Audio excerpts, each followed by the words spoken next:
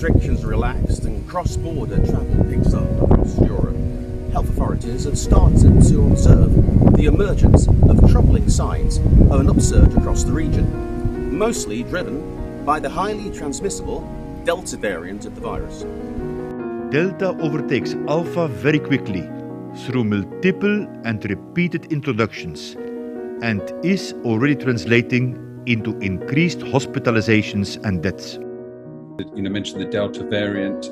There's evidence suggesting with one dose of vaccine that the efficacy is low against the Delta variant compared to the Alpha variant. So you can see why there's been this rise in cases. The hope since then is that actually more and more of the population are becoming two-dose vaccinated and had their full schedule.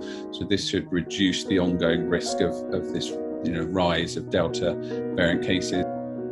So although we're vaccinated, it's good for us to be super cautious still, because the vaccines have given us a break from the virus, but it's still here. The resurgence of it with the Delta variant, I think the main problem with that for me is that it's just going to keep mutating and mutating and mutating until people start understanding.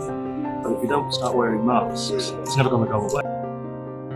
The three conditions for a new wave of excess hospitalizations and deaths before the autumn are therefore in place. New variants, deficit in vaccine uptake, increased social mixing. And there will be a new wave in the WHO European region unless we remain disciplined, and even more so when there is much less rules in place to follow. And unless we all take the vaccine without hesitation when it is our turn.